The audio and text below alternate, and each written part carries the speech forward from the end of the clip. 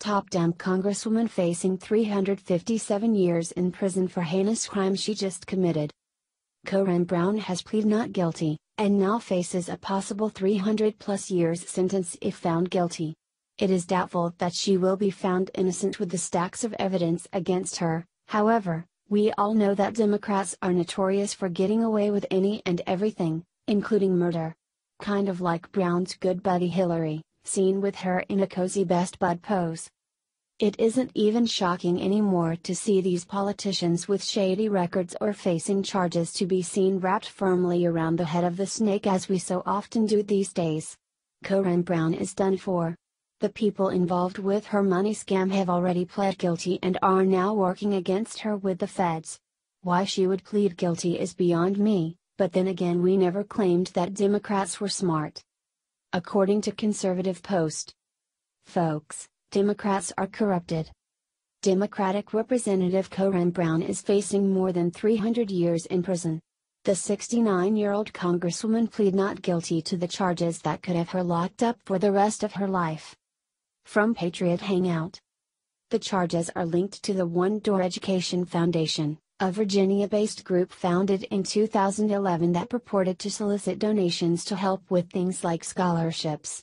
Prosecutors say the group was a scam and that most of the $800,000 in donations went to benefit either Brown, Simmons or the group's president Carla Wiley, who has already pleaded guilty to conspiracy to commit wire fraud and has been cooperating with the feds. Part of the conspiracy, according to the 53-page indictment, involved Brown using her position and influence as a member of Congress to get donors to give money to the group.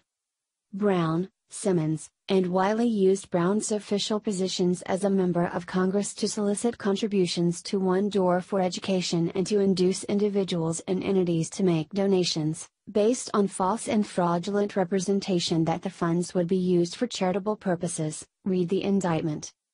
Prosecute corrupt politicians no matter what party they are affiliated with. Update. A federal judge recently denied motions calling for either the acquittal of, or the granting of a new trial for, former District 5 Congresswoman Corrine Brown, in effect setting the stage for her to be sentenced on November 16 for 18 counts of fraud.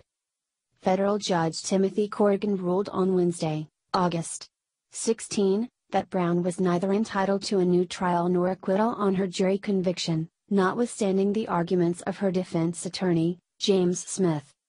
Smith argued before Corrigan that his client had not received a fair trial earlier in the year because one of the jurors had been dismissed after confiding to another juror that the Holy Spirit had revealed to him Brown's innocence. Smith further argued that the prosecution had failed to prove beyond a reasonable doubt that Brown had orchestrated a charity scheme to defraud donors. The judge disagreed with both arguments. The dismissal of the juror was not an action that he undertook lightly, the judge said. Quite the opposite, Corrigan wrote in his 27-page decision, underscoring that he had dismissed the particular juror only after finding beyond a reasonable doubt that there was no substantial possibility he could base his decision on the court's instructions and the evidence adduced at trial. These type of scams hurt our country in so many ways. Economic damage, trust issues, and political party battles are all part of the leftover damage of the actions of people like Brown, the Clintons, Maxine Waters, and many more who are being discovered as frauds and thieves.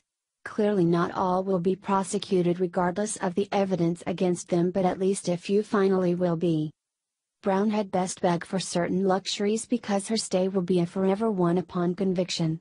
This won't be a quick in and out stint like Anthony Weiner's bogus sentence. 300+ years will cause anyone to curl up and want to end it all. She should have thought about never seeing daylight again before she ignorantly pleaded not guilty. This trial will surely prove to be highly interesting. I wonder how many other well-known politicians will be brought to light as either knowing about it all or being a part of it in some way.